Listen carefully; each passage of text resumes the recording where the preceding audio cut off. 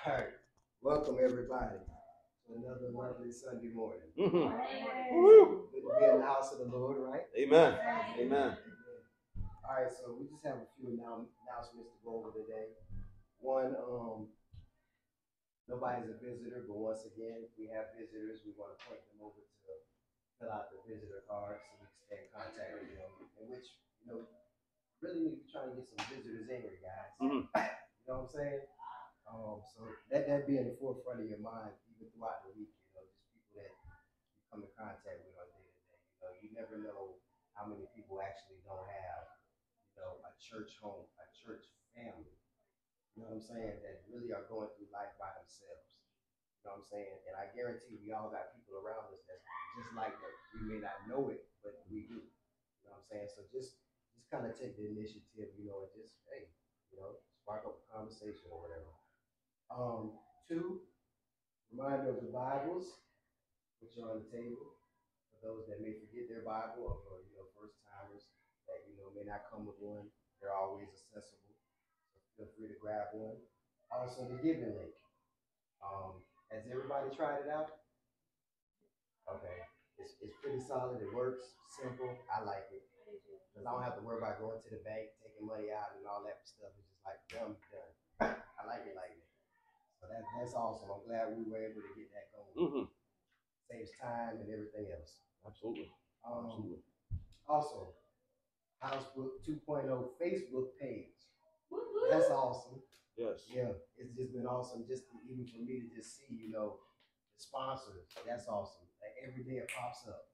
That's good. That keeps it in the forefront of my mind. So I know it does in front of others that see it. So that's great. I'm glad that that's up and running. And you guys, if you're not part of it, you need to be a part of the page, like it, share it. You know what I'm saying? So people that will know what's going on as well. And that's really how we get the word out. So let's constantly keep that in our minds. Also, baptism signups will be until next Sunday, October 22nd. And then the following Sunday is when we'll actually have them. So we're giving that week time so we make sure we have the t-shirts or whatever's needed in preparation for that. So that's something we should be excited about too, which that will be, the baptism will be right after service next Sunday. The following Sunday, yeah. So, and then, we got the, sprinkle them with a water hose. Make it quick, right? Yeah. And then we also have, yes, exactly. I want to make sure y'all remember. And make sure that you invite people. So we have a busy Sunday on the 29th. Yes. Yeah, but it's going to be fun and exciting. I'm going to do my best to preach short. Yeah, we'll just be my best. If everybody's in faith, it might actually work. Right. Now, if it doesn't happen, we know somebody wasn't in faith. So, so it's on us. But yeah. All right. So last but not least, we know the holidays are approaching fast. Which, to me, once September hits, it's holidays. Right. We're going to run a food drive of non-perishable food items, and we'll have a collection box that will be starting next week. So I imagine that'll be on our lovely table as well. Mm-hmm. And that we will be partnering with The Rock for their food pantry and also looking to bless a few families in the community with those non-perishable items. So that's awesome. How's it go? Many hands make the work light. Yep. I don't know if I said it right. That's close enough. But that is so true. The more, it's not so much how much we do and how much we give as it is that we do give. Because every little thing counts. I mean, if you come in with one can, you know what I'm saying, that's a blessing to somebody that doesn't have one can. Yep. You know what I'm saying? So it's always that constant reminder that even in the little that we may feel that we have from time to time, we still got more than others. So and God, I promise you, God continually will bless you as you are a blessing to others. That's what He's called us to do. And that's the end of the announcements. That's it. That's it. Let's go ahead and get this thing rolling. Again, just keep in mind that we're blessed to be a blessing, right? And like you said, most of us here, we already have more than a lot of other people. There's no ifs, ands, or buts about it. We already have more. And if we are stingy with what we have, we're not going to get any more. What we have is what we'll get. But the Bible also says if you're like that and you're stingy, even that which you have will end up being taken away. It's interesting how that works out. It seems like those that, they seem like they can never get enough, never get enough, never get enough. But are you trusting God with what you got? Or are you hanging on to it saying, well, I'll trust you with this much, but I'm going to hold on to the rest. Again, I love what Lester Summerall said. He was talking about the offering plate going by, and he looked out and he said, man, I see angels. And everyone's like, what do you mean you see angels? He goes, I see angels. They're watching. And they're watching what? He goes, as you're putting in the offering plate, he's watching what you're holding back. He goes, because whatever you're holding back is what you're not trusting God with. I'm like, wow. And it's a good principle, because ultimately, if he filled your pockets to begin with, won't he do it again? Right? So it isn't how much you give out. It's how much do you trust God with. It isn't the amount, it's the level of trust. Right? We get caught up on the amount. Well, if we're God's kids, we're in the kingdom, then everything of the kingdom is ours. And he's the one that owns the cattle on 1,000 hills. So I don't think we're in a position of lack as a king's kid. You ever seen a king's kid lack anything? No, they have it above and beyond, right? Well, we're the king's kids. We don't have lack. We're part of the kingdom. We don't operate in lack. But we've been trained that way. We've been taught that way all of our lives. Well, most of us have. At least a good portion of it. We've been taught that way. And it's the retraining process is terrible. It's going back through that, especially once you see the truth of Scripture. Once you see the truth of Scripture, it tends to make you mad because you're like, wait a minute. How come I was never taught this way?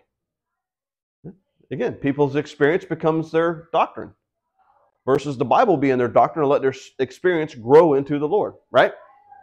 Either way, let's go ahead and get started this morning. We're going to pray, and we're going to jump right into it this morning. So, Father, we thank you for today. We thank you for your word. We thank you for the opportunity to be here, to fellowship one with another, to fellowship with you, Lord. It is such a blessing just to be here, just to have the opportunity, God, and to be able to share your word, to be able to share life with our family here, God, and to be able to share online to those that will listen online, God. It is a blessing to be able to do that because there's many places where that's not possible. So, Lord, we thank you for the opportunity and privilege we have, Lord, and let us not squander the time that we have and the opportunities that we have. Let us not let those things just pass by and lose those opportunities. Father, let us be diligent in those things. Let us be aware of every opportunity, Lord, as we're constantly being led. Those are the sons of God. That's what your word says. So, Lord, let us constantly be being led. And, Lord, we want to honor your word. We want to honor your truth, honor your spirit, and who and all that you are, Father, in everything that we say and do. So, Lord, take your word, multiply it as seeds in the lives of those that are here and those that will watch later. And, Lord, we just thank you for that opportunity to sow and, Lord, and to love and to become love, Lord. So we just bless you this morning. We give you glory in Jesus' name. Amen. Amen. All right, I am going to also be working on talking slower as much as possible, giving you a chance to find the addresses as much as possible. Again, let's work on our prophetic, and it'll make all of our lives easier. You'll get there before me. So if you would, go ahead and open up to John chapter 6, starting in verse 26. Because we've been working on our identity in Christ, been working on who we are, and that's going to pretty much come up just about every sermon. So I'm just letting you know now so you don't like, oh, wow, it's always the same thing. I'm like, it's probably going to be very similar most sermons.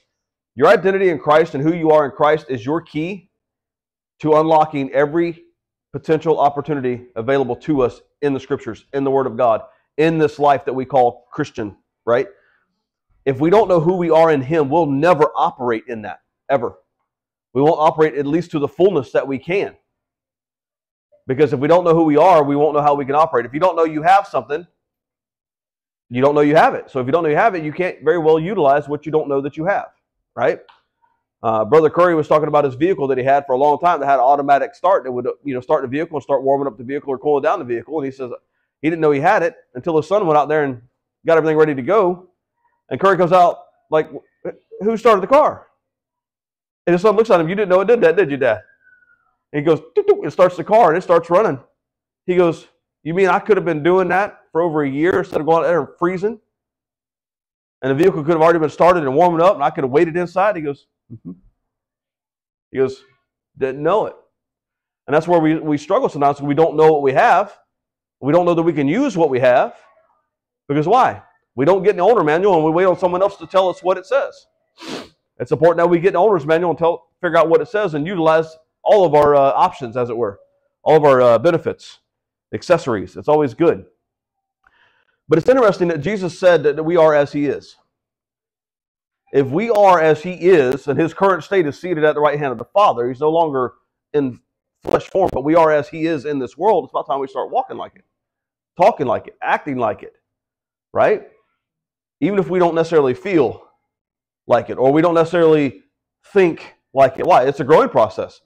Because until you start operating in it and start stretching yourself in it, you're only going to go to a certain point. I was actually talking about this earlier with Amanda before everybody got here. You know, you are living what you believe. Did you catch that? You are living what you believe. People said, I wish I could live the life that I believe. You are. Because the level of your belief is exactly what you're operating in. You may want to believe other things, and you may desire to believe those things, but you're not actually at the place of believing them. You might agree with them. You might like the concept of it, right? You might be attaining to that. But your level of belief is where you're living. So what do you got to do? You got to stretch. You got to reach, and you got to take that level of belief and put it into action, because what? Faith without works is dead being alone. You have to put feet to your faith. It's okay to have faith, but if you ain't doing nothing with it, then what good is it? So you start putting feet on your belief, and guess what's going to happen? You're going to start seeing results. You can't say, oh, I believe that. Well, what are you doing about it? If you ain't doing nothing about it, then you probably really don't believe it. Because you will do what you believe. You will step out. If you believe, you will do it. Who got out of the boat? Peter. Why? Because he believed. And the only thing he did, what did he believe? The word of Jesus. He said, "Would you come?" Jesus said, "All right, come on." So Peter got out of the boat at the word, "Come on, come to me." If we will start operating that just as what he says and do what he says, if he says come, okay, I'll just go do it.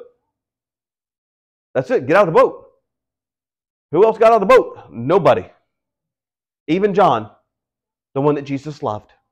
That he made a very big point of saying that in every one of his things. The disciple who Jesus loved. Funny, you didn't get out of the boat. Twice you didn't get out of the boat. Peter jumped out of the boat twice. Once to meet him on the seashore to have breakfast, and the other time to walk on the water. That was Peter. He said, you know what? I may not be perfect, but I'm getting out of this boat. How many of you hesitate because you don't feel you're perfect? You don't feel you're adequate. You don't feel that you're worthy. You don't feel whatever you put in the blank. You don't feel you're qualified. You don't have the training. You don't have the expertise to get out of the boat. Did Peter have the expertise to walk on water? No. But he got out and walked on water, didn't he? Why? Because he took Jesus at his word and just did what was needed to be done. So we're going to talk about being the same as Jesus. Because let's face it, you are Jesus today. Jesus is living inside of you. You're basically the glove on the outside of Jesus, and who you touch, he touches. And the sooner we start settling this, and how we speak to people is Jesus speaking to people. This will start transforming all of our lives. Why? Because we'll start operating as sons without hesitation. So John 6, starting in verse 26. Now I'm reading out the Amplified just because it hammered it down, and I went back and checked a few translations to make sure that the Amplified was actually accurate. Because sometimes the Amplified is good, but it takes its, thesaurus type stuff a little too different direction than what the original text says. But this time it was actually spot on, so I stuck with it. So it says, Jesus answered them, I assure you, most solemnly, I tell you, you have been searching for me, not because you saw the miracles and signs, but because you were fed with the loaves and were filled and satisfied. So what happened? Jesus performed the miracle with the loaves and fishes, and now everybody's wanting to follow him. But not because of the miracle, but because they got fed. All right? So Jesus has a tendency to call people out on their true motives, even if they may not realize it. He will call them out. He doesn't do it to be mean. He's like, but you need to understand where you're at. It's actually love that he says anything. But how many people come to Jesus because Jesus got them out of a sticky situation? But that's the only reason why they come to him. They don't come to him for a relationship. They come because Jesus keeps getting me out of sticky situations. It's about relationship. It ain't just because he did a miracle or just because you were filled with the loaf and satisfied.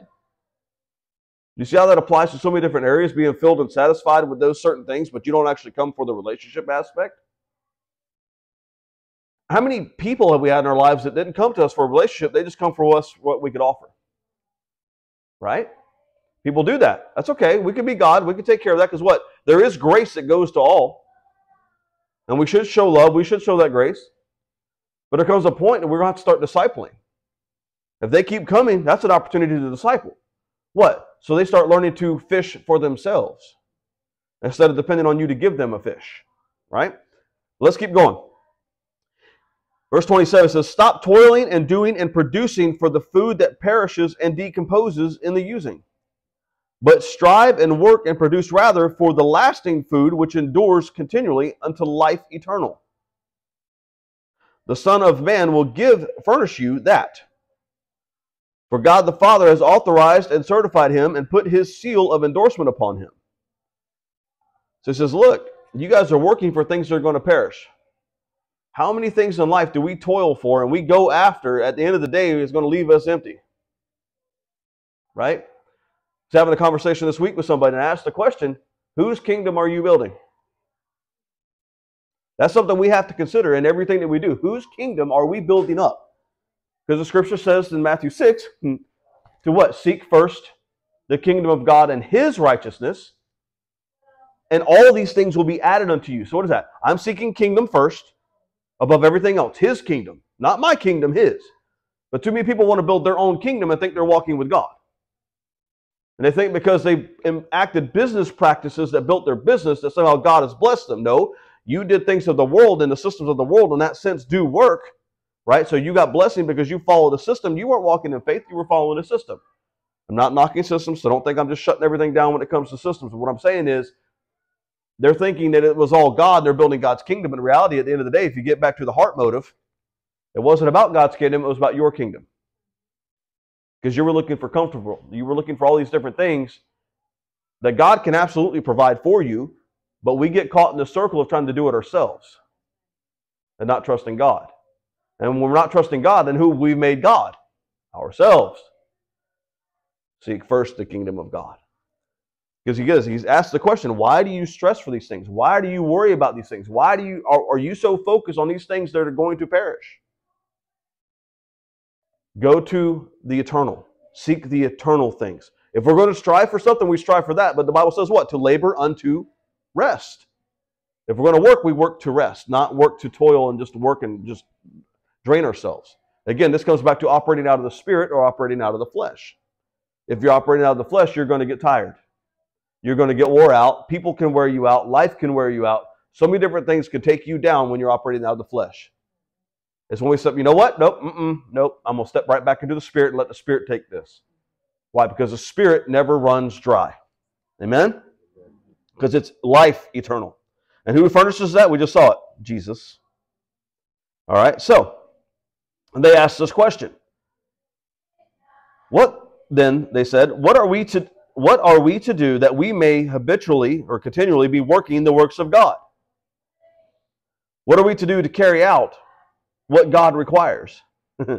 Jesus replied, this is the work, the service that God asks of you, that you believe in the one whom he sent, that you cleave to, trust, rely on, and have faith in his messenger.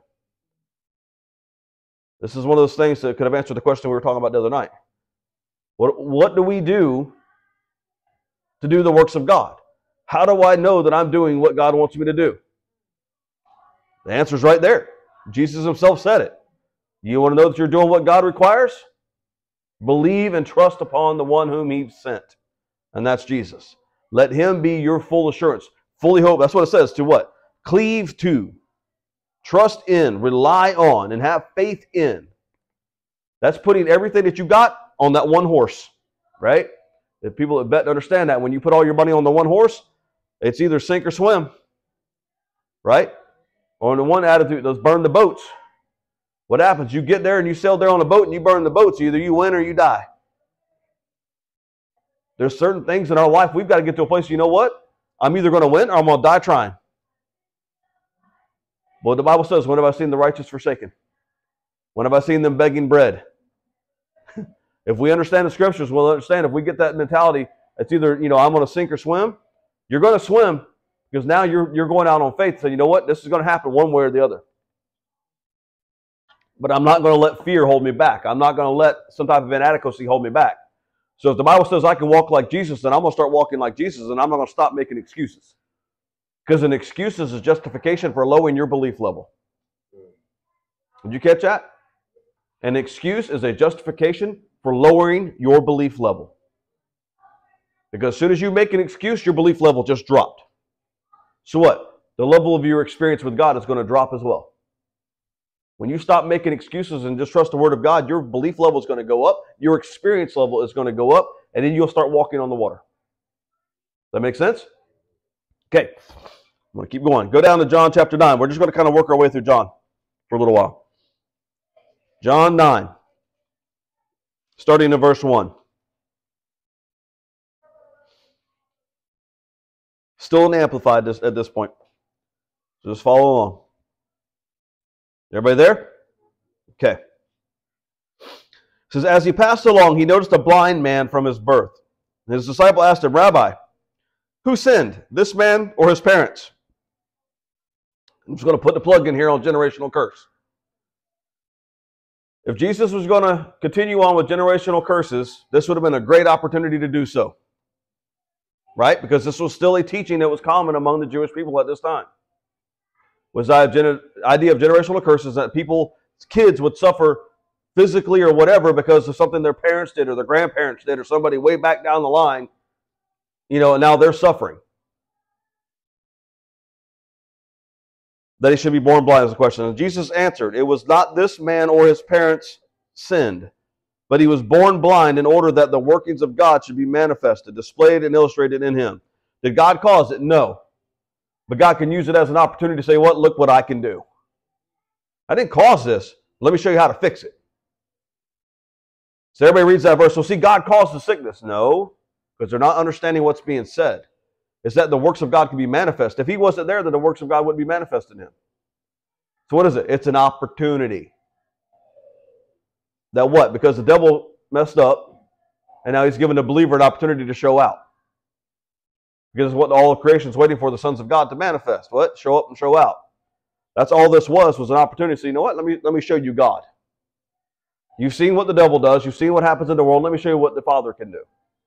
Okay? So he goes on. He says what? Verse 4 says, we must work. Now catch this. We must work the works of him who sent me. So what's the work? What's the first thing we have to understand about the works of God? We just read it in chapter 6. We have to believe, right? So Jesus is still in the same mode of teaching and building upon the same principles. So we must work the works of him who sent me. Who must do the works? We. Not me. He said we. It's interesting that Jesus included them in that. The church, in many instances, in many denominations, says, no, it was Jesus. As if he said, me, or I must work the works. He said, we must work the works of him who sent me. He said, it's we and me. What I'm going to demonstrate, but we're doing this together. We are doing these works. The denominations that don't believe in this stuff want to separate that out. Now they're changing what the text actually says. If you just read what it says, what? We're included. That's awesome. Everybody wants inclusion nowadays. Well, here you go. Get right with God and you're included. Everybody. To do what? Bless the entire world. Not just your kingdom. So awesome. It's so simple. I don't. For me, I don't get it. I like simple things. It makes it easier for me. We must work the works of him who sent me and be busy with his business while it is daylight. What? While we are alive, while we are living. Right? Because night is coming on when no man can work. What? When you dead, you done. Right? When you're 6 feet under, you done. There ain't no more miracles. There ain't no more going out and healing the sick, raising the dead, casting out the devils. You're done. There ain't more speaking in tongues. There ain't no more word of prophecy, word of knowledge. You're done. So for my cessationist brothers, that which is perfect, you don't need those things whenever you're with the Lord. While we're still on the earth, we still need every one of those things, and there's no scripture that says it stopped. I just want to make sure that's very clear, because there's a lot that will say that it stopped, it ceased. No, there's no scripture that ever says that. That's a world thinking that tried to get into the church, and it did. And there's so many people that live on that because they make themselves less than joined with Christ. Jesus already said right here, we. This is even before the cross, before the resurrection, we. So he goes on. He says what? That as long as I'm in the world, I am the world's light. When he had said this, he spat on the ground and made clay, mud with his saliva, and he spread it as an ointment on the man's eyes. And he said to him, go, wash in the pool of Siloam, which means sent. So he went and washed and came back seeing. So here's Jesus demonstrating, I'm the light of the world. This man was in utter darkness. He was blind. He said, what? I'm going to bring the light. It's interesting. There's another passage that says the God of this world has blinded them. The God of this world, being Satan, has blinded the people of this world, has blinded them to seeing truth, has blinded them to receiving the gospel. We are to now be the light. Because what did Jesus say later on? Now you are the light of the world. And if we're supposed to do the same thing Jesus did, what are we supposed to do? Go heal the blind. Go show them. Go deliver them out of that blindness, out of that darkness. I'm not saying we need to go spit, make mud, and put it on their eyes, but hey, if that's what's required, let's get the job done. So people want to, I'm not sure we want the, spit and mud ministry, but whatever. But we can't be afraid to do what the Holy Spirit leads us to do. Does that make sense? Maybe it is something off kilter, like, why would I do that? I don't know. The Holy Spirit said do it. I'm just going to do it. Let it make any sense. Good. You don't need to make sense. He doesn't make sense to the mind anyway. Why? Because our mind before Christ is earthly, it's base. If he's trying to grow you, he may have you do some ridiculous things that seem stupid. I ended up driving out to Daytona or towards Daytona. God says, turn around and go back. There's a revival going on. I'm like, what revival? It wasn't announced. I didn't know there was a revival going on. And it's a pitiful term, but I'm not going to get into that right now. Anyway, he said, the church is doing this. You need to go. I was with a friend of mine, so he's like, okay, let's go back. So, we're almost to Daytona because we're going to go over there and go minister. Come back, end up going to the church. I'm like, well, what church is happening? What church are we going to? You brought me all the way back. Where are we going? Ended up at Living Waters. I had no idea they were doing the revival service up there. And we get in there, and I'm like, okay, Lord, you brought us back here. What's going on? And he wouldn't say nothing. And my friend's over there giggling. I'm like, you get a memo I didn't? He said, I didn't say nothing. I'm like, jerk. It was a good relationship. So I'm sitting there, I'm like, Lord, you brought us back. I said, you know what? I'm going to worship. There's great worship. I'm going to have a good time with the Lord. I'll wait for you to give me direction, God, because you brought us here for a reason. What was it? And he wasn't answering. I said, fine, I'm just going to worship. I ain't going to get upset. I ain't going to get mad. I'm just going to worship. If I was sitting there, I'm praying, and I don't know if anybody's been to Living Waters. They have actually a balcony level back behind and over the main sanctuary. So I'm worshiping. I look back, and it's like this guy was just highlighted. Like he just stood out. Now, a bunch of people up there. And God goes, that's the one. I'm like, that's the one what? Go, okay. And I looked at my friend. He goes, it's about time. I'm like, you could have been more forthcoming. So we go, and we go up there, and we put hands on him. I felt like I was supposed to put my hands over his back. I don't know why. I was Pentecostal. I put hands on your head, right? That's what we do. We put oil on there. We lather you up, man, Crisco, and boom, we knock you out. That's just what we do. No, God said, put your hand on his heart, put your hand on his back. I'm like, okay, so I did, and I began to pray. As I began to pray, I felt his back. I'm like, okay, that's weird. Because I've popped people's back. I've never, usually I have to apply pressure for the back to get in alignment. I'm just barely touching, and I feel his back. I'm just lining up. And I'm still sitting there. I'm kind of like, okay, do I keep my hand there or do I not keep my hand there? Because that was the first for me. And I had my hand over his heart. So I got done, and I asked him, he goes, man, that is great. He's excited, right? I'm like, so, okay, you have to answer this for me because God didn't give me the memo. I said, so what was the deal with, I kind of figured out the back portion of it. What was the deal with the heart? He goes, I was contemplating suicide. Tonight was either do or nothing. He goes, I've been in pain for years. And he goes, I've suffered for years and I've had no relief. And he goes, I was done.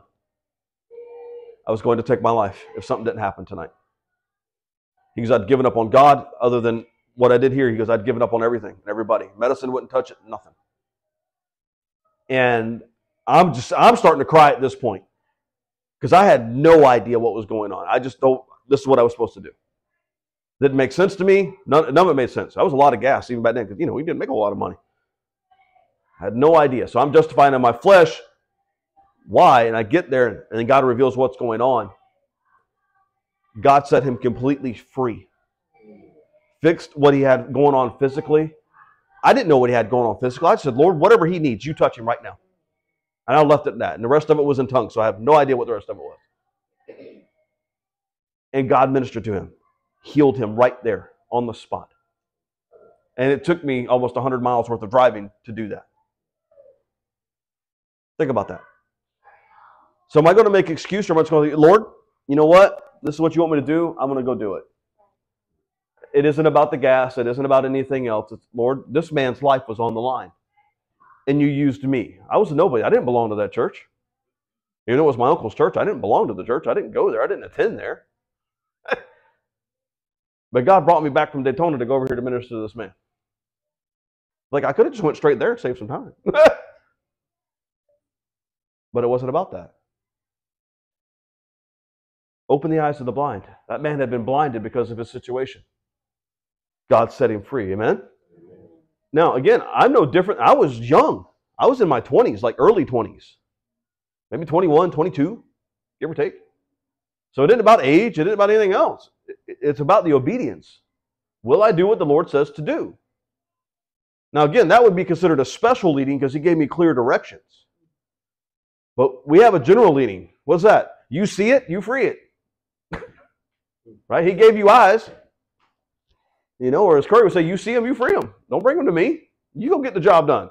We're no different. That's the cool thing about it. You can do the same thing I can. I'm not special that way. We're all special because of Jesus. Go do the job, right? All right, so let's keep going. John 10, one chapter over. Down to verse 22.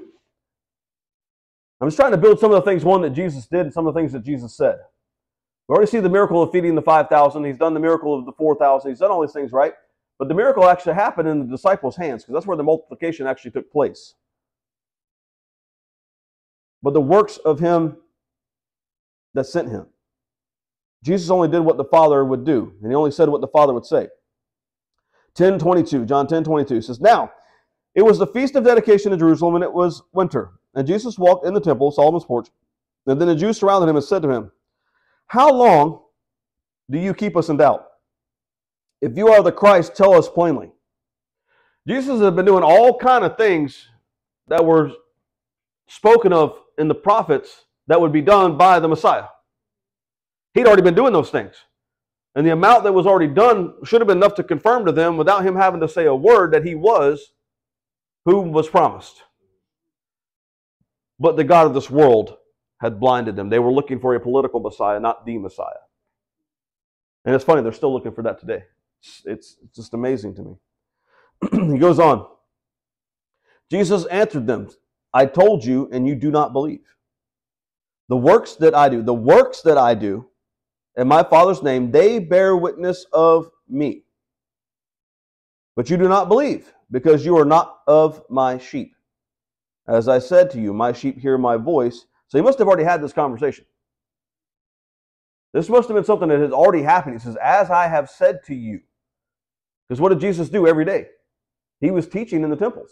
He was ministering healing and life to people. He was delivering people. He was doing this stuff every day, not once a week. Every day. He was doing this. He goes, my sheep hear my voice, and I know them, and they follow me. And I give them eternal life, and they shall never perish. Neither shall anyone snatch them out of my hand. My Father, who has given them to me, is greater than all, and no one is able to snatch them out of my Father's hand. I and my Father are one. This is huge. Then the Jews took up stones again to stone him, and Jesus answered them, many good works have I shown you from my Father. For which of those works do you stone me? Then Jesus answered him, saying, for a good work we do not stone you, but for blasphemy, and because you, being a man, make yourself God. He never said that. I mean, he did say it, but he didn't say it the way they're trying to make it. Right? Jesus answered them, is it not written in your law?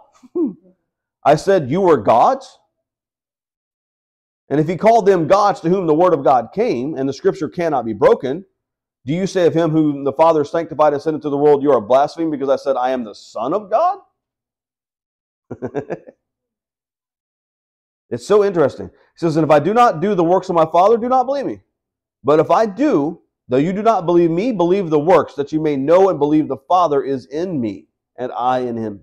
Say, look, okay, so if you don't listen to anything I say, the works that I'm doing are clear, decisive, without refute of who it's from.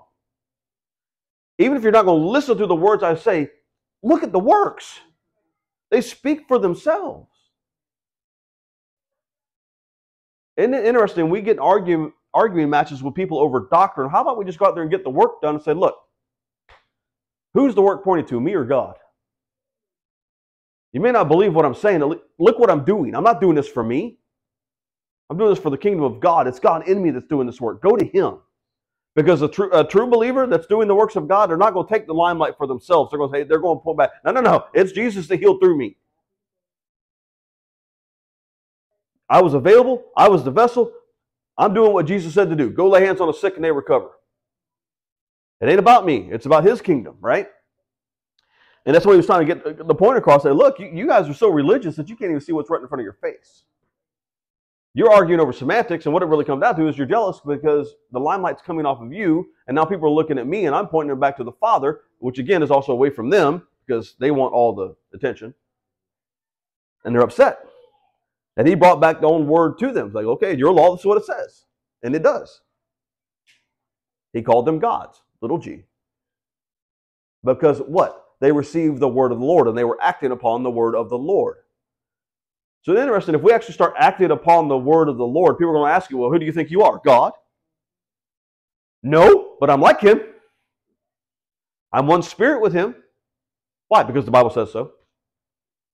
I'm supposed to be imitators of God as good children. That's what the Bible says. But you start doing that, people get all kind of upset about it. Especially the religious folks. Why? Because you might actually go out there and do the job that's supposed to be done that they're not doing. So what's it come down to? Jealousy, pride, the things of man and the things of religion. It's terrible. So go on. It says, and therefore they sought again to seize him, but he escaped out of their hand. And he went away again beyond the Jordan to the place where John was baptizing at first. And there he stayed. And then many came to him and said, John performed no sign, but all the things that John spoke about this man were true, and many believed in him there. So it was John. John was the voice in the wilderness crying out, prepare the way of the Lord, make the way straight. He was the forerunner. He was the one voicing everything. He didn't perform miracles. God never said anything about him performing miracles. He was a prophet. And Jesus said, look, of the men born of women, no one is greater than John. But in heaven, the least in the kingdom of heaven is greater than John. Where are we at? In the kingdom.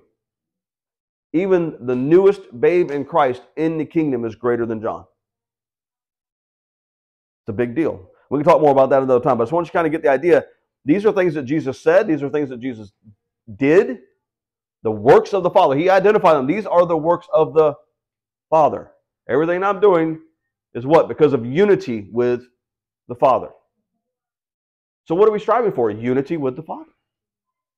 And if we're in unity with the Father, we're going to do these things. Right? There's no other way to look at it. We can make excuse or justification for it, but if we truly believe what we say we believe, then we should start backing up what we believe by what we do. John 14. I told you, I'm making it easy for you so far. Just got to keep flipping in one direction. Works out great. Starting in verse 12. John 14, verse 12. And here's what you need to underline. If you don't already have it underlined in your Bible, you need to highlight it. Whatever you got to do. This needs to get in you.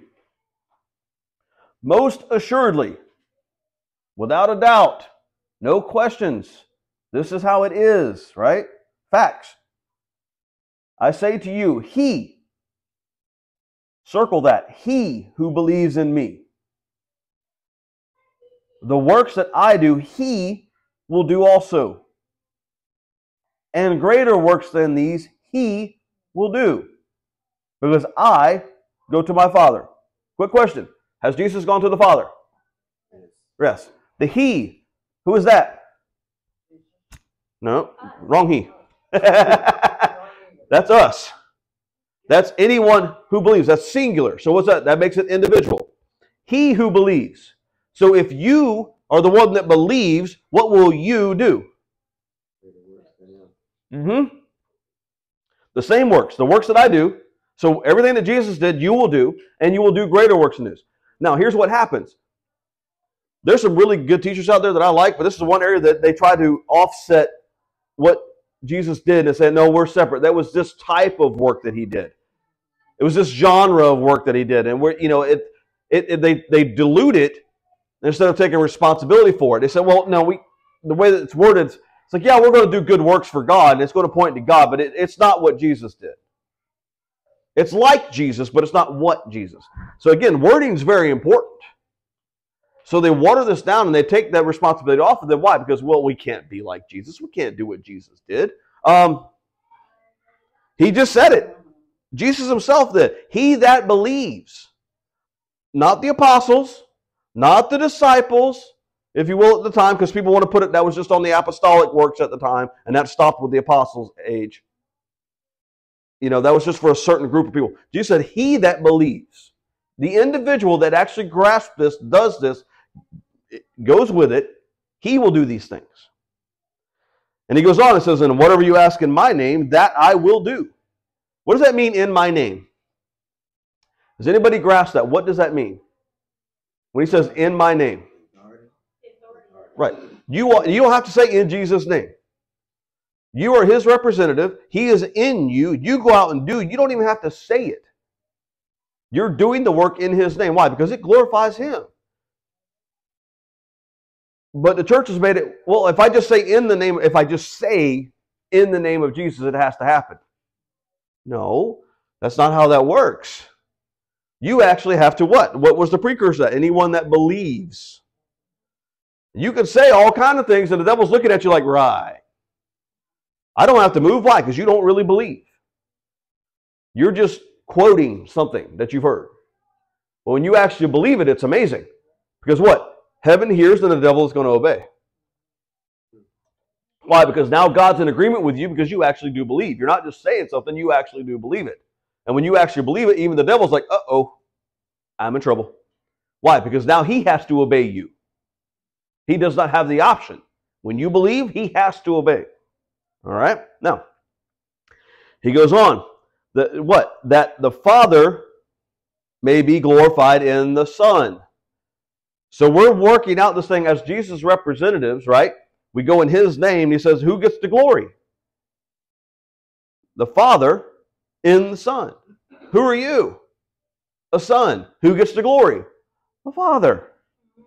Right? So we can't make it about us. It's all about the glory of God. But what we get to operate as is the Son. So if you ask anything in my name, I will do it. Does it say if you ask in my name and you have to be completely sinless? If you ask in my name, you have to know all the doctrines, all the ologies. No. If you attend this specific church with a specific title because they're the only ones that got it right. No, it's not what it says. Anything, I will do it. What? It says now, here's another key to this though. It says what? Verse 15. If you love me, keep my commandments. And I will pray to the Father and he will what? He will give you another helper. That he may what? Oh, not just visit, right? That's live with, stay with, permanent abode. So what is that? He will ask the Father. He will.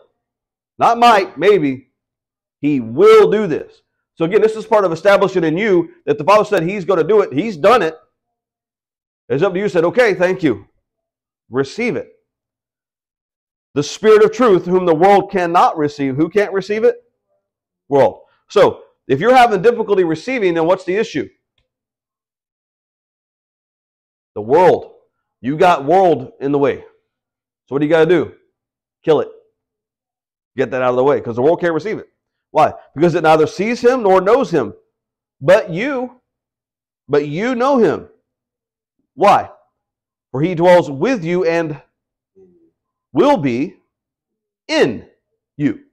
So now we're shifting from Old Testament to New. Old covenant relationship to New covenant relationship. This is what he's preparing them for. It's like, look, you're seeing me. I'm the representation of that. I'm the physical representation. But no longer will I be with you. I'm going to be in you through what? The Holy Spirit. And he goes, what? Right after that. I will not leave you orphans, but I will come to you. What? I will not leave you helpless. I will not leave you without the ability to do what needs to be done. Powerless. Right? Too much of the church still operates as an orphan. They operate as powerless, ineffective, weak. They still operate as servants, not sons. Because of what? They don't want to grow up. Because when you grow up, you got to take responsibility. And that's what it comes down to. They don't want to take responsibility. But this is what Jesus says. If Jesus says it, who are we to argue with it or come up with our own doctrines that says something contrary? Or somehow less than what he said? I actually had to go back and look at this one person's thoughts on this a couple times to make sure I caught what he was saying. I'm like, I couldn't believe this individual was saying it. It really floored me. Because on most points, he's a solid teacher. But because of, I can tell it's what he was trained in, that's what he was regurgitating. He said, just read the scripture and do what it says. Keep it simple, right? So, if we're going to be like Jesus, we have to understand that what? We operate as he operates, and we have power, we have authority, we have dominion. All these things we have discussed numerous times. But do you believe it? If you do, we walk different, we talk different, we act different, we live different. Let's go over to Luke 9. Again, I'm going to kind of keep it simple. We're going to kind of walk through Luke. One teacher went through Luke. He spent almost 3 years teaching through the book of Luke. 3 years. And after looking at it, I'm like, yep. And I think he cut it short. Just from going through one book, it was absolutely amazing. Luke 9, starting in verse 1. And I'll be using the Wuest translation for this because I want to bring out a little bit of stuff. But just listen. It says, then, having called together the 12, he gave them power and authority over all the demons and over diseases to be healing them. And he sent them off on a mission to be heralding forth. And most of your translations will say preach. Right? That term there, preach, in the original language, is heralding forth the kingdom of God with that formality, gravity, and authority which must be listened to and obeyed. That's the idea. When he says preaching, that's what he means. That you are a herald. Everybody understand what a herald is, what that looked like? So say that a king is getting ready to come into a region. Well, before the king came into that region, there would be a person going out with a loud voice, declaring, hey, the king is coming. Kind of like whenever, what was his name that did Paul Revere or whatever, when they had the Redcoats are coming. He was heralding, hey, this is getting ready to take place. Was he quiet about it?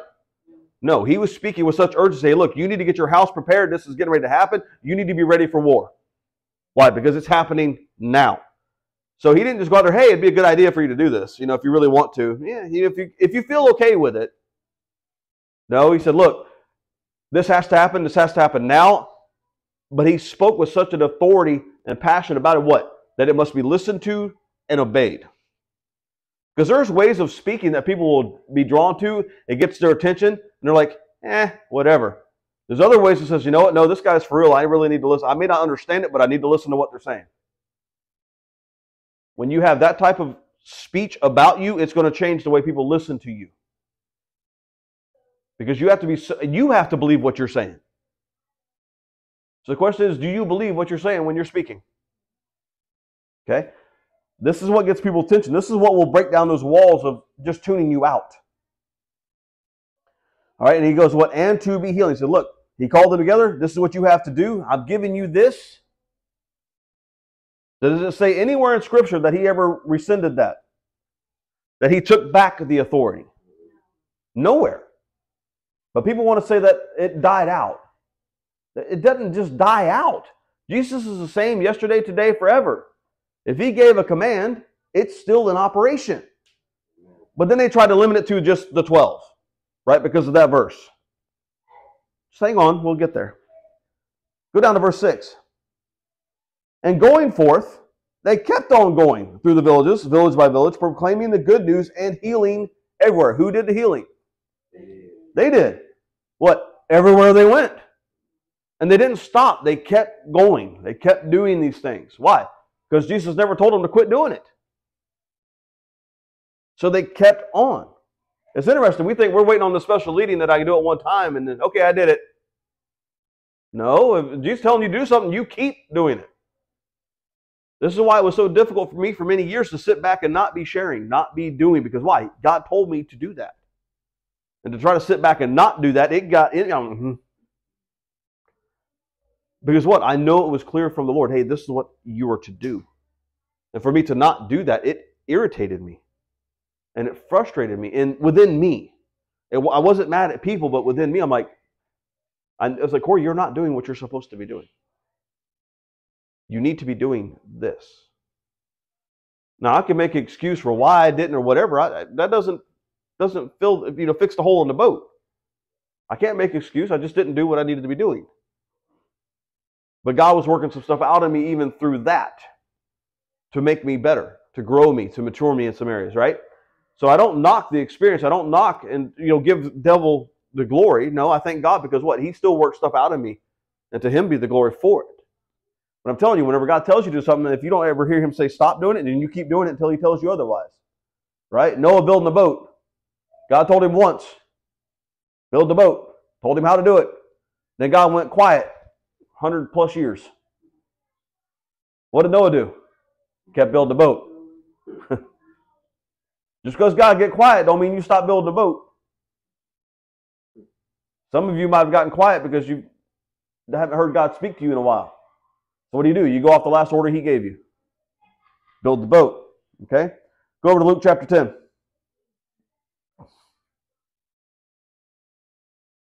When you get there, let me know.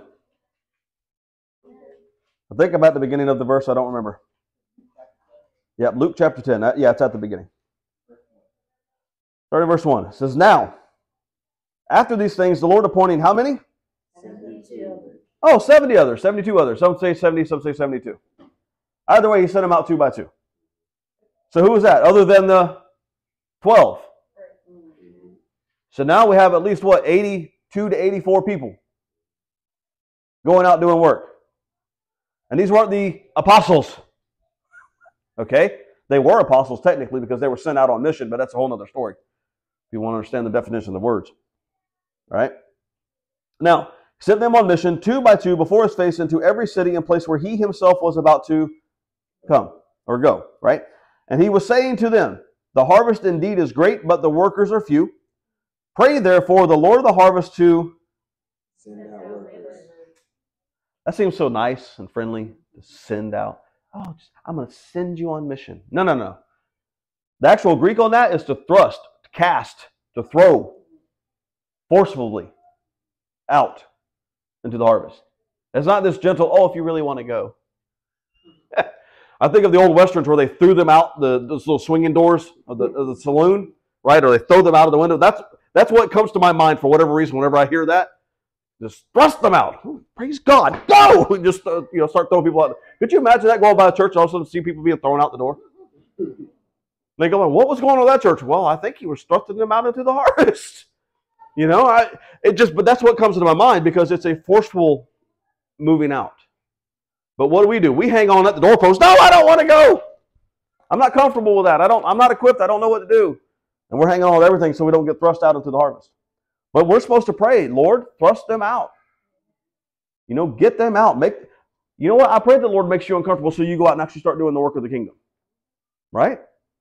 Because it would make all of our lives a whole lot easier. Many hands make the work light. If we all do our jobs, man, it gets so much easier. So it goes on. And where was that? And be going on your way. Go down to verse 8. And into whatever city you are entering, and they are welcoming you, be eating the things set before you, be healing those who in it who are ill, right? And be saying to them, the kingdom of God has come near you and is at hand. So look, you go there, you eat, you enjoy. Those that welcome you in, utilize it, accept it, and heal those that are sick. What? Those that are sick? All of them. He didn't just say a limited few. Heal them all. Those that are sick, heal them. Right? And what? Declare to them the kingdom is near you, and it's at hand. What kingdom? Where was it at? In them. They represented the kingdom. They were the kingdom, right? It wasn't that they just, or they represent, that's who they were. That's who you are. You are the kingdom. The kingdom is at hand. The kingdom, that's you. Right? Go down to verse 17. And the 70 returned with joy, saying, Lord, even the demons are marshaling themselves under our orders in your name. And he said to them, now I love how this is translated out. He goes, and most of you say, well, and behold, I saw Satan fall like lightning. It's very short. He goes, I was beholding with a calm, intent, continuous contemplation, Satan having fallen in one fell swoop from heaven like lightning. He's like, look, I looked at this and I saw it for what it was. I didn't just, oh, wow, oh, and that was it. I really thought about it. I was really intent on what was happening whenever he was cast out.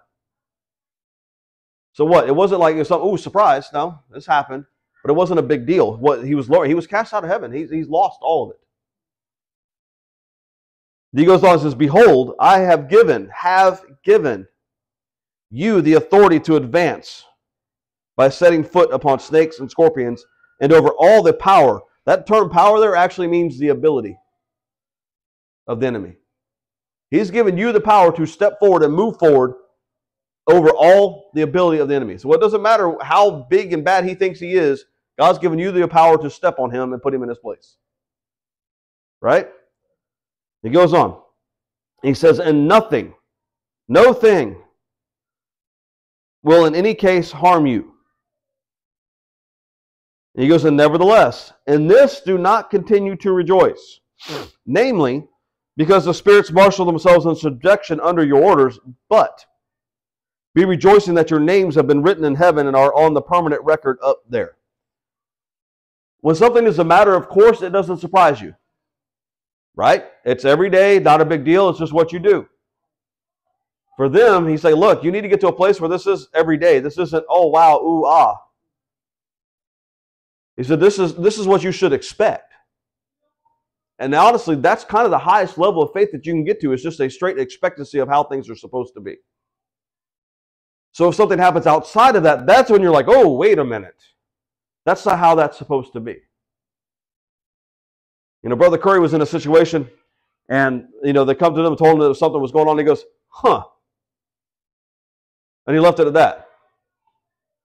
And the guy went back to him, he goes, what did you mean by huh? He goes, I'm not used to losing. So when the situation didn't go according to what he was expecting, his response was, huh. He didn't come up with a justification, a rationalization, or anything else. He just said, huh. And after that, what did he do? He went to the Lord and said, Lord, you sent me to do this. This is what they're telling me. That's not how this is going to roll. Right? He said, you called me to do this. This is how it's going to be, or I'm done. Now again, this wasn't trying to manipulate God, but he's like, look, Lord, your word says, and I'm not backing off what your word says. This is how it's going to be. I'm not taking no for an answer. I'm not taking, well, this happened, that's how, no. This is how it's going to operate. Why? Because it's your word. So at that point, Curry could have backed off his faith, could have made an excuse for why things didn't go the way they were supposed to go, instead of saying, you know, I'm not changing my story, I'm not changing my tune, this is how it's going to be. So if somebody says something contrary to that, you're like, And they're going to ask you later on, what do you mean by Because that's not how it's supposed to go. I'm not settling for less. I'm not going to back off my faith.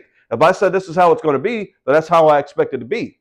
Well, it didn't happen that way. It hasn't happened that way yet. That make sense? You can come up, well, I guess it wasn't God's timing. Oh, God must have a purpose. Oh, this must not be the season. How does that sound like faith? If I speak as the oracles of heaven, then I'm expecting that thing to happen the way I said it's going to happen. That's not arrogance. That's not being cocky. That's not being anything else. No. If I'm supposed to speak with a certain amount of authority, I can't back off that authority. Because if I back off of it, then what? It doesn't have to listen.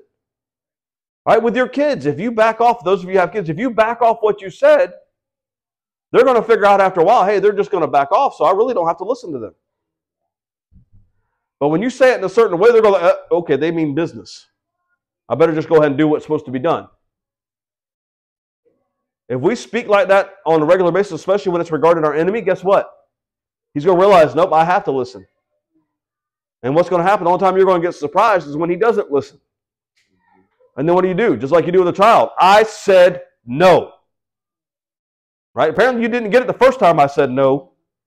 I'm not changing my tune. No means no. You stop now. But if you don't actually say that like you mean it, just like a child, he's going to look at you like, nah, whatever. I don't mean nothing to me. Why? Because you're not speaking with authority. You're not speaking with dominion. You're not speaking with rulership. You're just speaking to speak. Makes yourself feel better that you said something. I don't have to listen to that. Your kids know the same thing. They know when they have to listen and when they don't. Am I wrong, parents? They know.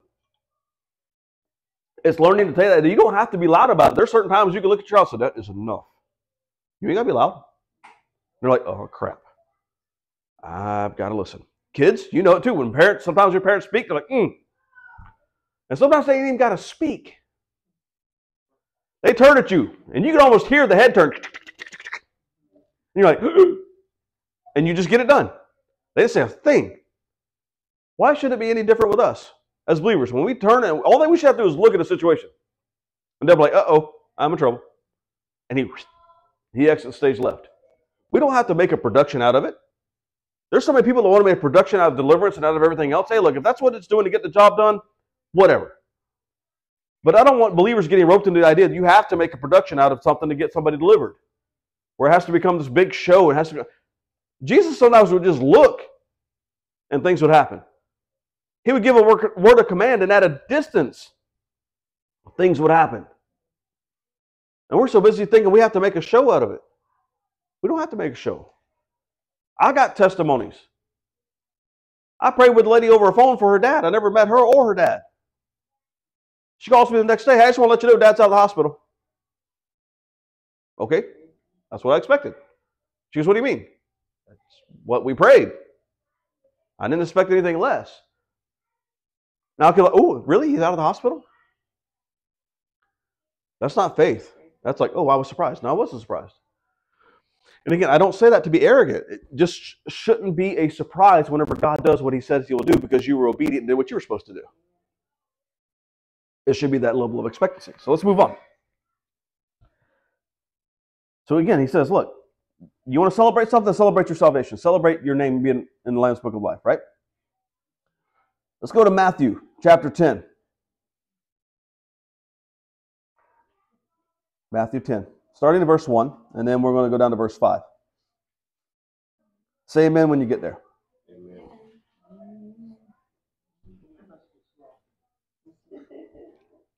Matthew 10. All right. It says, and having called to himself his 12 disciples, he gave them authority over unclean spirits to be ejecting them. I like that eject. It still comes about that idea of forcefully throwing something out. It's awesome. And to be, bless you, and to be healing every disease and every sickness. I love how it says to be healing. Not to go and do it one time. It's a continuous thing to be doing this thing on a regular basis. Right? And your translation probably says to heal the sick and to cast out whatever. It's a shortened form of that. But when you really start looking at it, it's an ongoing process, right? It never stops. It says, these 12 Jesus sent off on a mission, having given them charge, say into the road of the Gentiles, do not go forth, and into the city of the Samaritans, do not go, but be gone. Because at this point, he's limiting their exposure. Right now in Matthew 10, he's saying, look, I want you to keep it focused on this group. Right? That's the only thing he kept limited was the focus. And you'll see that shortly. I just want to make sure you catch that. He's saying here, this was the focus. And some people say, well, this is all there are teachers that will say, this is all he sent them to, was the Jews and the lost sheep. He says, stay with me. He says, but be going on your way rather to the sheep of the house of Israel. sheep who have been neglected and have lost their way and are now wandering about without guidance. Moreover, and I think your translation probably says sheep without a shepherd, right? It says, moreover, as you go, make a public proclamation with such formality. Again, here it is, the whole idea of preaching. Formality, gravity, and authority as much must be listened to and obeyed, saying the kingdom of heaven has come near and is imminent. Be healing those who are sick, be raising the dead, lepers, be cleansing, demons, be ejecting. In a gratuitous manner you have received, and in a gratuitous manner give. Everybody wants to associate this with money. This has absolutely nothing to do with money. You've been given power and authority to do the work of God. Do it freely. Why? Because God so loved you that He set you free. You should love others, set them free. This verse has absolutely zero to do with money. But how often does this verse get used in regards to money? Freely you've been given. God didn't freely give me money. I went out and worked. What? By the sweat of your brow you will eat. What? You gonna work. As you sow, you reap. Now, understanding God blesses your work. He will bless your hands. He will do these things. Okay? Sometimes work will become where it's not even work to you when you're in the kingdom. Outside of the kingdom, you're going to sweat. You're going to toil. You're really going to have to go after it. Inside the kingdom, it's like, man, you touch it, it turns to gold. It just starts coming. It's like it doesn't make sense. That's if you're trusting God. Okay? But anyway, do you catch what I'm saying here? He gave them, this is what I want you to do. This was a command.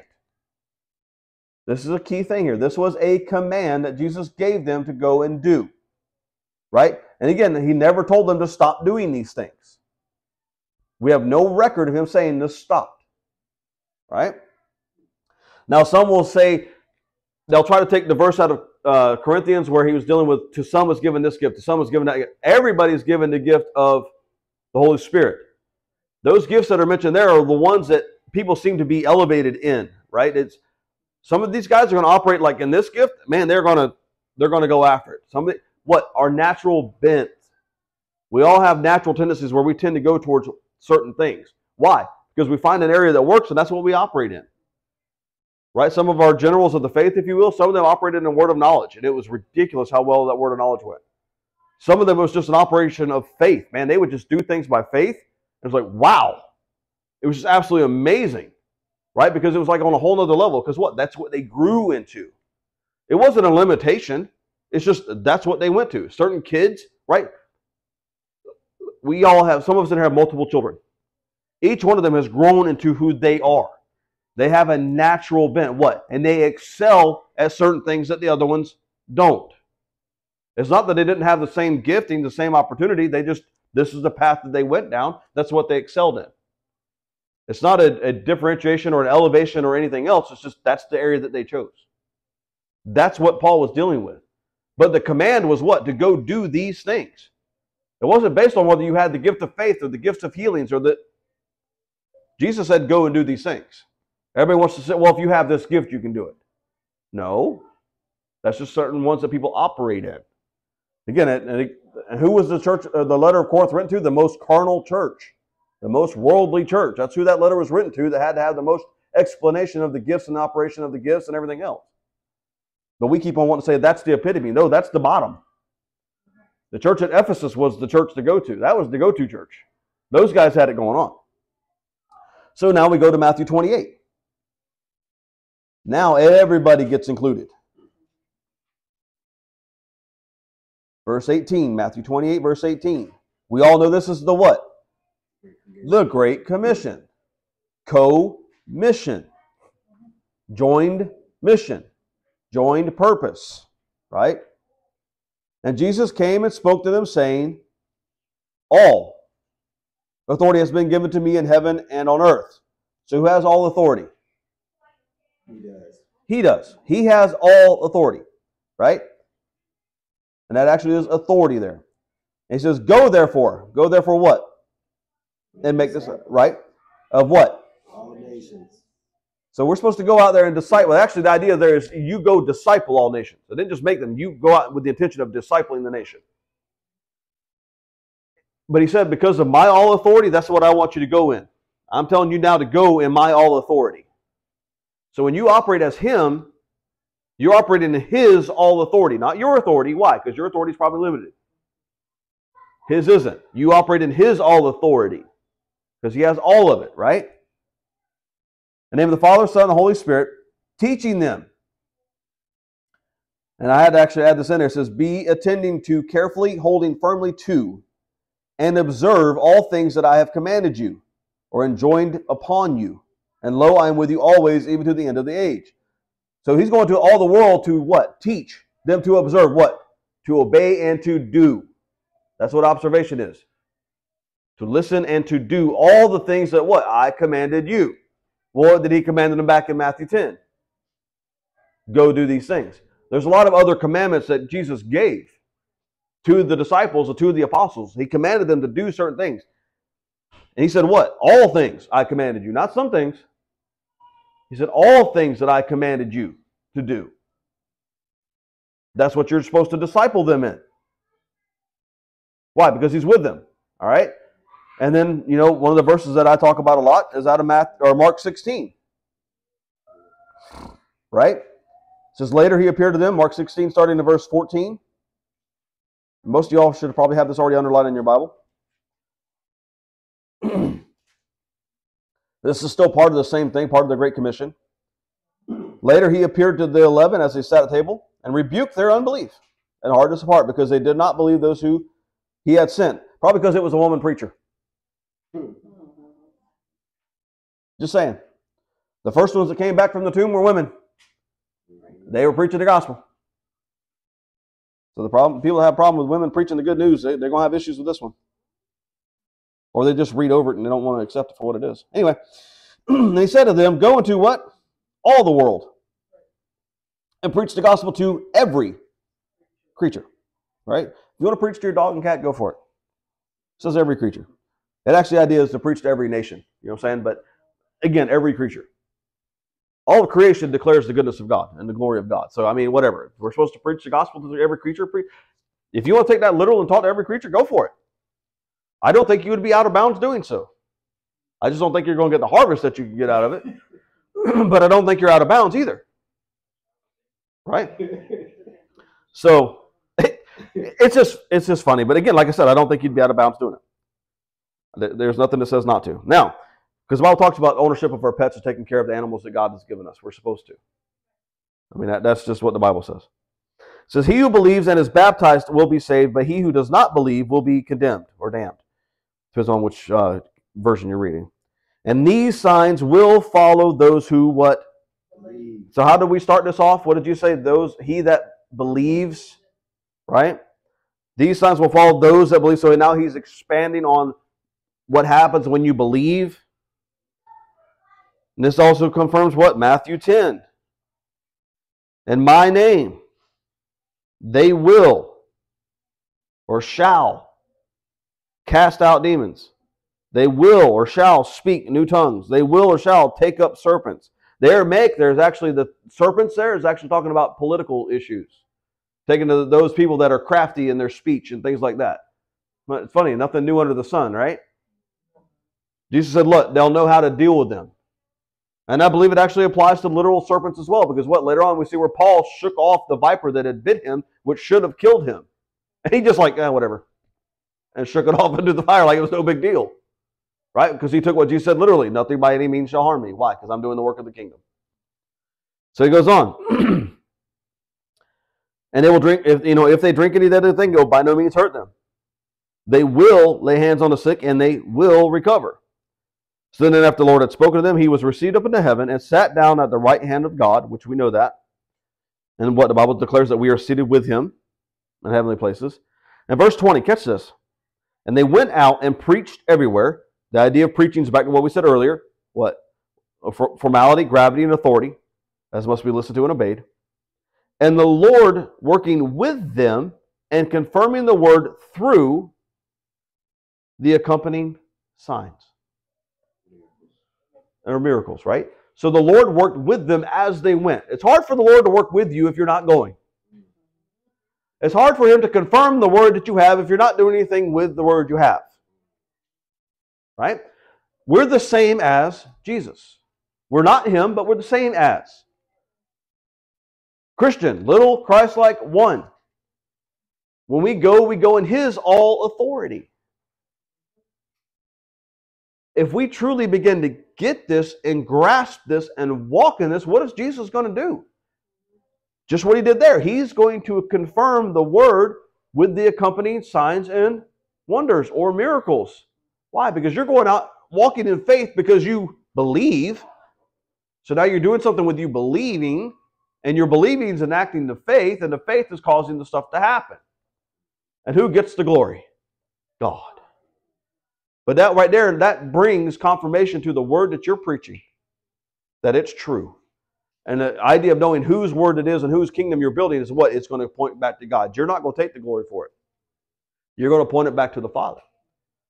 But then at that point, now you're going to invite them into fellowship and into a discipleship relationship. Why? Because now it's time for them to grow, because we're commanded to make disciples. But we go, show the works of God. God does what He does. It draws people in, because why? It's hard to argue with a miracle. It's hard to argue with someone that was dealing with something and now they're completely set free from it and they're like, right? So now you're not getting into debate over doctrine or theology. You're dealing with someone that just got delivered, healed, set free, made whole, right? Saved, right? Or saved out of at this point. It's hard to argue with that. And that presents an opportunity right now to share the kingdom, right? That's why He said the kingdom of God is at hand. What is that kingdom? You just experienced it. And let me tell you how He makes that possible. It's Jesus.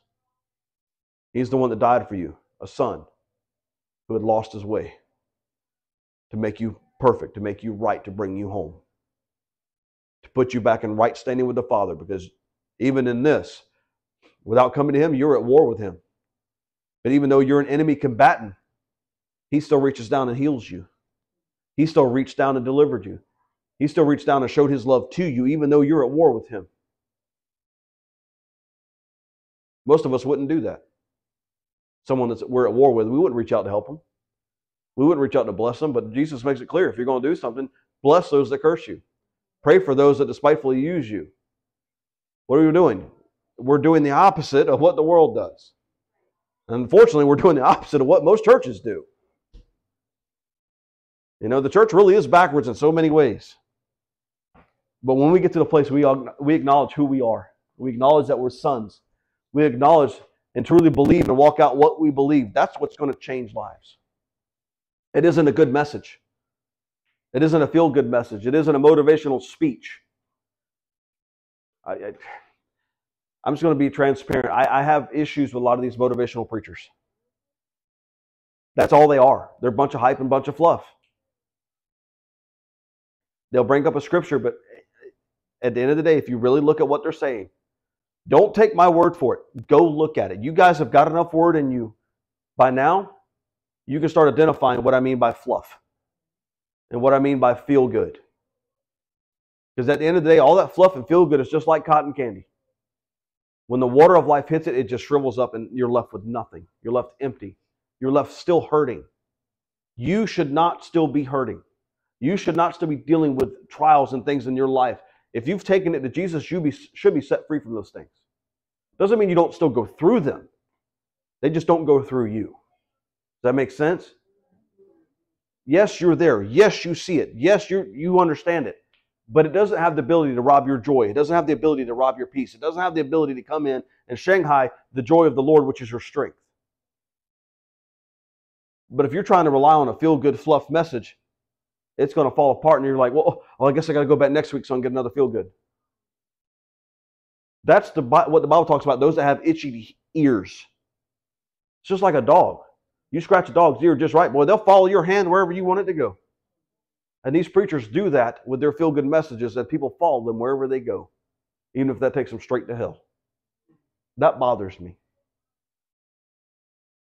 It isn't about the numbers that are in the seats. While I think it's important, but if that becomes your goal, you'll stop preaching the full truth. You'll hit little nuggets here and there, but you're not going to preach the full gospel. Because the full gospel starts with repentance. It starts with a change of life. It starts with a change of your character before men and before God. This year, our family, we made the stand. We're no longer going to be celebrating Halloween. We're no longer going to be participating in it. It becomes such a conviction on me, and I've been dealing with it for some time. And then my wife says, yeah, it's been bothering me too for the past few weeks. And I didn't say nothing to her. I didn't say a word. I'm like, Lord, if this is you, you're going to bring the confirmation. But this is where I'm at. And I told him, and I sat down, and she's like, yeah, I agree. This has actually been bothering me. Because the Bible says what? We're not supposed to participate in any of the fruitless works of evil. We're not supposed to be partnered with it. We're not supposed to join in with it. For years we've justified it. We're guilty. We justified it. We made it okay. What? We're just going to go get candy. They're dressing up in something nice. They're doing whatever.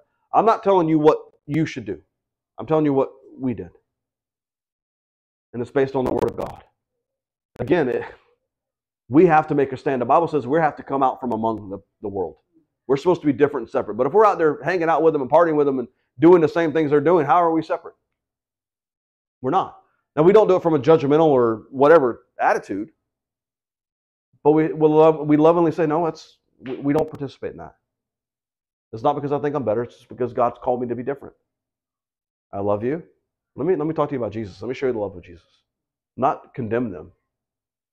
We can bring a holy conviction by preaching truth and let the Lord work that out. That's what draws men to repentance, not us judging them and oh, you're all going to hell. Because there's going to be people out there that say they're believers out there with signs. You're going to hell. Maybe they just haven't grown up yet. Maybe they are a believer. They just haven't grown up yet. You can't judge whether they're going to hell or not. That's not your place. And those people, I'd like to have a conversation with them. I've been tempted to quite a few times. I'm like, nope, now I'm getting into arguments that the Bible tells me not to get into. Right? Because that's not showing the love of Christ. Our job, let's go be Jesus. Right? Not just in word, but in action. If we believe, we'll do. Amen? Amen. Let's go ahead and pray. Lord, we thank you. We bless you. We give you glory and honor. We lift you up in this place, Father. Lord, let our believing result in doing. And let our living be the life of Jesus. And Lord, we just thank you for the opportunity to be here today. Lord, we thank you for your word. God, let it bring a holy conviction to us. And let it bring reverence out of us for you and your word. But Lord, let it stir love within us. Your word says that we're to provoke one another to love and to good works. Lord, I pray this morning that your word has done that. Not me, not anything that's of this flesh, but your word and your spirit has provoked those that are here to love and to good works. That we build your kingdom, Father, not our own. And Father, that we walk in faith, not fear. That we truly do what everybody's, saying, faith over fear. That we're living that out. That we're showing that. That we're being that. And Father, that we're loving our neighbors as we love ourselves. And that we're loving you first. So Father, we just thank you. We bless you for this day. We bless you for this time, Lord, as we come now to sing songs of praise and worship to you, God. Receive it as a sweet smelling aroma. And Father, minister to those that are in this room this morning in a way only that you can. That they can't say that it was a man that touched them, that it was you that touched them this morning. And Father, that you get the glory.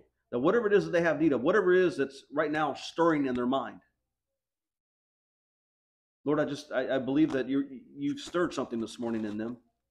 That there's another way to say it. There's a stirring right now happening in your thoughts. Lord, that you will settle them. That it wouldn't just be something that muddies the water, but it makes the water clear. Lord, maybe they have been contemplating something this morning. That today is the day of decision. That today is the day of your holy conviction that says, hey, this is how you operate going forward. It's not a loss. It's a victory for the kingdom. It's an addition, not a loss. Because we're adding more of you. We're adding more of who you are. We sing the song, we want more of you. But Father, I believe that's what you're speaking to us. I believe that song is you singing to us. I believe that was your spirit speaking to the writer saying, I want more of you. And Father, I believe that's what you're saying to us this morning. You want more of us. Because Father, we couldn't handle any more of you. Because you've already given us everything. It's more of us that you're desiring. So Father, let us lay that down this morning. Let us lay ourselves down. our wants, our desires, our feelings, our justifications, all those things that are contrary to your spirit. Father, let us lay those down this morning. And let us run into your arms. And let us be held by you and be loved by you. Oh, Jesus.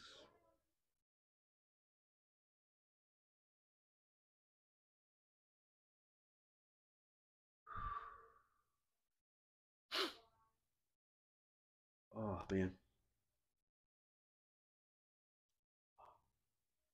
This morning, just let him hold you this morning.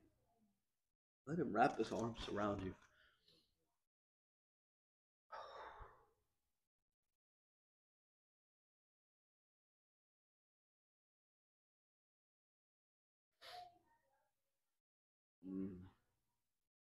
He's such a good Father. Yes. He just desires so much to love on his children.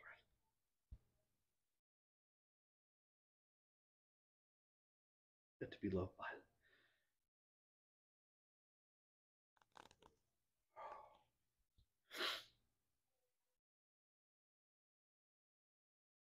Lord, you're good.